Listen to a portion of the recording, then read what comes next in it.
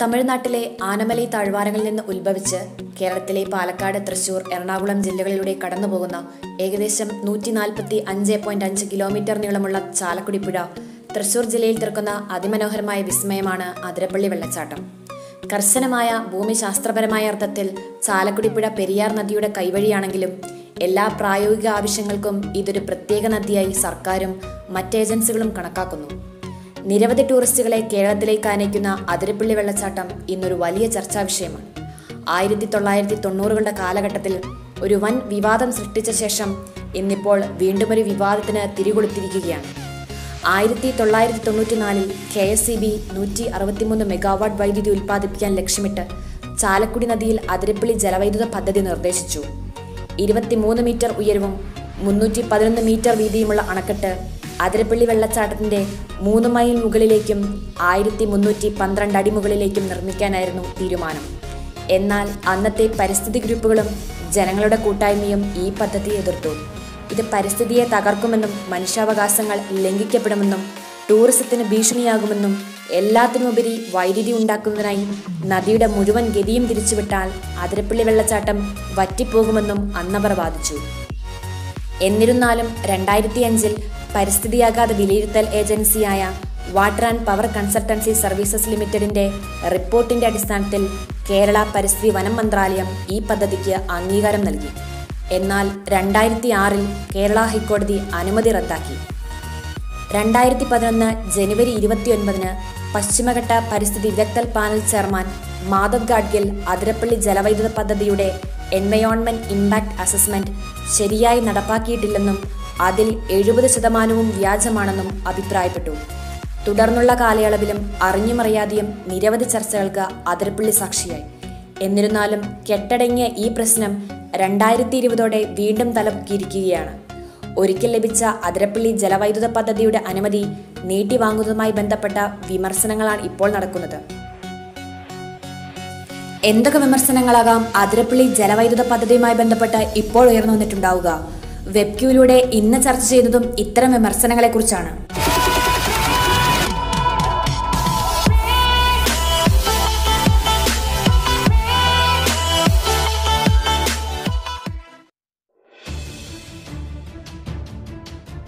അതിരപ്പള്ളി പദ്ധതി നടപ്പാക്കുകയും മഴ ഇപ്പോൾ ലഭിക്കുന്ന അളവിനേക്കാൾ കുറയുകയും ചെയ്താൽ ചാലക്കുടി പുഴയിലെ കുടിവെള്ള പദ്ധതികളെയും ഇറിഗേഷൻ പദ്ധതികളെയും ബാധിക്കുന്ന തരത്തിൽ വെള്ളം കുറയും.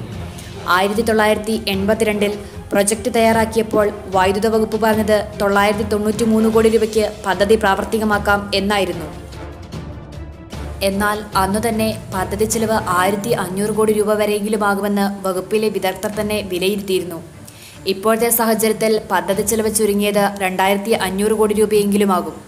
1 മെഗാവാട്ട് വൈദ്യുതി ഉൽപ്പാദിപ്പിക്കാൻ 10 കോടി രൂപ വരെ വരുമെന്നാണ് വൈദ്യുത ബോർഡിന്റെ കണക്ക്. ഈ നിലയ്ക്കാണ് 163 മെഗാവാട്ട് ഉൽപ്പാദനം ലക്ഷ്യമിടുന്ന അതിരപ്പള്ളി പദ്ധതിക്ക് 1630 കോടി രൂപ ചെലവ് വരുമെന്ന് ഇപ്പോൾ കണക്കാക്കുന്നത്. പദ്ധതി തുടങ്ങി പൂർത്തിയാകാൻ 7 വർഷമെങ്കിലും വേണ്ടിവരും. പദ്ധതിയിലൂടെ ലഭിക്കുക പ്രതിവർഷം 23.3 കോടി യൂണിറ്റ് വൈദ്യുതിയാണ്. യൂണിറ്റിന് ഇപ്പോഴത്തെ നിരക്കിൽ 5 രൂപ കണക്കാക്കിയാൽ പ്രതിവർഷം 116.5 കോടി രൂപ തിരിച്ചു കിട്ടും. മൊത്തം പദ്ധതി ചെലവ് തിരിച്ചു കിട്ടാൻ ചുരുങ്ങിയത് 20 മുതൽ 25 വർഷം വരെ എടുക്കും. വൈദ്യുത ബോർഡ് കടമെടുത്ത് പദ്ധതി നടപ്പാക്കിയാൽ 25 വർഷത്തെ പലിശ തന്നെ മുതൽ മുടക്കിന്റെ അത്രയും വരും. ചുരുക്കത്തിൽ അരനൂറ്റാണ്ടെങ്കിലും പ്രവർത്തിപ്പിച്ചാലേ അതിരപ്പള്ളി പദ്ധതി ലാഭത്തിലാകൂ. ഇതിനു പുറത്താണ് ഓരോ വർഷത്തെയും പ്രവർത്തന ചെലവ്. ഇതുകൂടാതെ വൈദ്യുതിയുടെ ഇപ്പോഴത്തെ സാഹചര്യം പരിഗണിക്കുകയൂടെ ചെയ്താൽ സ്ഥിതി വളരെ ഗൗരവമേറിയതാകും. 1982 അതിരപ്പള്ളി പദ്ധതി വിഭാവനം ചെയ്ത് അനുമതി ലഭിച്ച കാലത്ത് വൈദ്യുതി യൂണിറ്റിന് 10 മുതൽ 15 രൂപ വരെ കൊടുക്കേണ്ട സാഹചര്യമുണ്ടായിരുന്നു. എന്നാൽ ഇപ്പോൾ ഇന്ത്യ മുഴുവൻ സ്വകാര്യ മേഖലയിൽ വൈദ്യുതി ഉൽപ്പാദകരുടെ എണ്ണം കൂടിയ സാഹചര്യത്തിൽ വൈദ്യുത നിരക്കിൽ കാര്യമായ കുറവ് വന്നിരിക്കുകയാണ്. 10 മുതൽ 15 വരെ റേറ്റിനു വാങ്ങിയ വൈദ്യുതി തദവസരത്തിൽ 4.5 മുതൽ 5 രൂപയ്ക്ക് വരെ ലഭ്യമാണ് എന്നതാണ് വാസ്തവം. ഇതൊന്നും കൂടാതെ കഴിഞ്ഞ വർഷത്തെ കണക്ക് പരിശോധിക്കുകയാണെങ്കിൽ 2613 കോടി യൂണിറ്റിൽ 487 കോടി യൂണിറ്റ് കേരളം ഇനിയും ഉപയോഗിച്ചിട്ടില്ല. അതായത് കരാർ പ്രകാരം വാങ്ങുന്ന വൈദ്യുതി ഉപയോഗിച്ചാലും ഇല്ലെങ്കിലും ഒരു ഫിക്സഡ് ചാർജ് ഓരോ വർഷവും കൊടുക്കേണ്ടതുണ്ട്. ഇതിൻ പ്രകാരം കഴിഞ്ഞ വർഷം ഏതാണ്ട് 2435 കോടി രൂപയുടെ വൈദ്യുതിയാണ് കേരളം പാഴാക്കിയത്. ഇവ കൂടാതെ പദ്ധതിയുമായി ബന്ധപ്പെട്ട് വന്ന മറ്റു വിമർശനങ്ങൾ ഇവയാണ്. ഈ പദ്ധതിക്ക് ആവശ്യമായ ജലലഭ്യത ചാലക്കുടി നദിയിൽ ലഭ്യമല്ല. കുടിവെള്ള പ്രശ്നം കൂടാതെ ഈ പദ്ധതി ജലസേചനാവശ്യങ്ങളെ പ്രതികൂലമായി ബാധിക്കുകയും ചെയ്യും. പെരിയാർ നദി ശോഷിക്കാനും ആദിവാസി ജനസമൂഹത്തിന് ഭീഷണിയാകുവാനും ഈ പദ്ധതി കാരണമാകും. 600-ൽ അധികം ഏക്കർ നിബിഡ വനവും അതിലെ അപൂർവ ജന്തു പക്ഷി മത്സ്യജാലങ്ങളും ഇല്ലാതായി പോകുമെന്നതടക്കം ഒട്ടേറെ ദൂഷ്യങ്ങളാണ് വിദഗ്ധർ ചൂണ്ടിക്കാട്ടുന്നത്. ഏഷ്യാറ്റിക് ആന, കടുവ, പുള്ളിപ്പുലി തുടങ്ങിയ വന്യജീവികളും great hornbill, Malabar pied hornbill, Indian ചാരവേഴാമ്പൽ തുടങ്ങിയ സവിശേഷ പക്ഷികളും ഉൾപ്പെടുന്ന അതിരപ്പള്ളി വാഴച്ചാൽ പ്രദേശം ഇത്തരമൊരു പദ്ധതിയോടുകൂടി വെള്ളത്തിലാകും.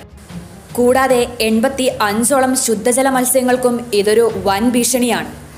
ഈ ദുർബലമായ ആവാസ വ്യവസ്ഥയെ തടസ്സപ്പെടുത്തുന്നത് ദുരന്തത്തിന് കാരണമാകും എന്ന് കേരള സംസ്ഥാന ജൈവവൈവിധ്യ ബോർഡ് ചെയർമാനും കോയമ്പത്തൂരിലെ Saleem Ali centre for ornithology and natural ഹിസ്റ്ററിയുടെ മുൻ ഡയറക്ടറുമായ VS വിജയൻ പറയുന്നു. ഒരുപക്ഷെ നമ്മുടെ വിനോദസഞ്ചാര മേഖലയ്ക്ക് തന്നെ ഇതൊരു തിരിച്ചടിയായേക്കാം. കേരളത്തിലെ നിലവിലെ വൈദ്യുത ആവശ്യകത കണക്കിലെടുത്താൽ അതിരപ്പള്ളി ജലവൈദ്യുത പദ്ധതിക്ക് പ്രസക്തിയില്ലെന്ന് പറയാം. കാരണം കേരളത്തിൽ ആവശ്യമായ വൈദ്യുതി ന്യായമായ വിലയിൽ മറ്റു സംസ്ഥാനങ്ങളിൽ നിന്ന് ലഭ്യമാണ്.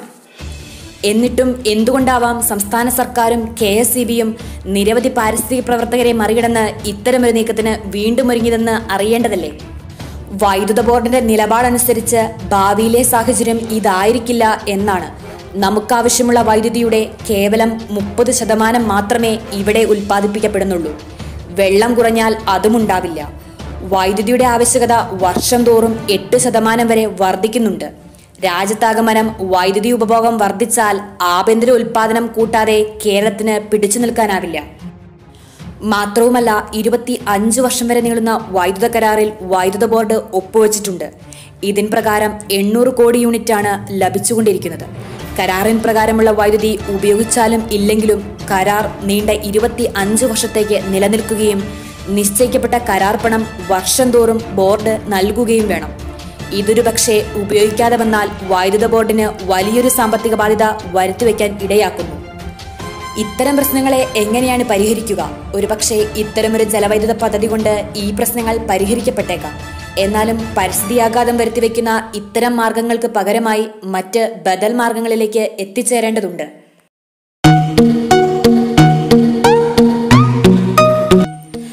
കേരളത്തിൽ അങ്ങോളം ഇങ്ങോളം തുടക്കമിട്ട 90 ചെറുകിട ജലവൈദ്യുത പദ്ധതികൾ നമ്മുടെ ഈ കൊച്ചു കേരളത്തിൽ പൊടിപിടിച്ച് കിടപ്പുണ്ട്. ഇത്തരം ചെറുകിട ജലവൈദ്യുത പദ്ധതികളെ പൊടിതട്ടിയെടുത്താൽ 730 മെഗാവാട്ട് വൈദ്യുതി വരെ ഉൽപ്പാദിപ്പിക്കാൻ തീർച്ചയായും സാധിക്കും. അതിരപ്പള്ളി ജലവൈദ്യുത പദ്ധതിയിൽ നിന്ന് ലക്ഷ്യമിട്ടിരിക്കുന്ന വൈദ്യുതിയേക്കാൾ 567 മെഗാവാട്ട് അധികം വൈദ്യുതി ഇത്തരം കൊച്ചു താപനങ്ങളിൽ നിന്ന് ഉൽപ്പാദിപ്പിക്കാൻ കഴിയും. കൂടാതെ പരിസ്ഥിതിയാഘാതവും ഇല്ലാതാക്കാൻ കഴിയുന്നു എന്ന് മാത്രമല്ല ചിലവും കുറവാണ്.